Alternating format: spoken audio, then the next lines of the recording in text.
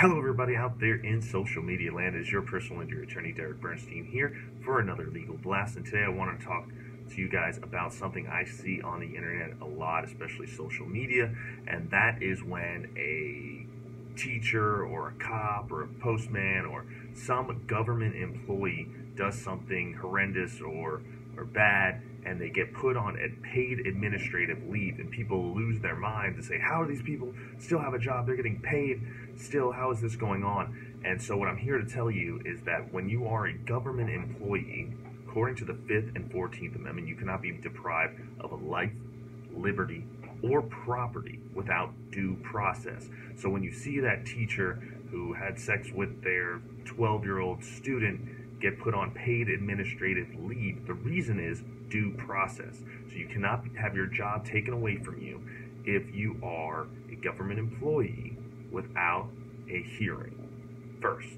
So a lot of times it's just a formality, but according to the Constitution, they must be given that right to a fair hearing before they are taken away their life, liberty, or property rights. So that's why you see this where cops or mail carriers or some senator, whatever it may be, being given paid administrative leave. So if you have any other questions, you know where to find me. LinkedIn, Instagram, Facebook, cell phone.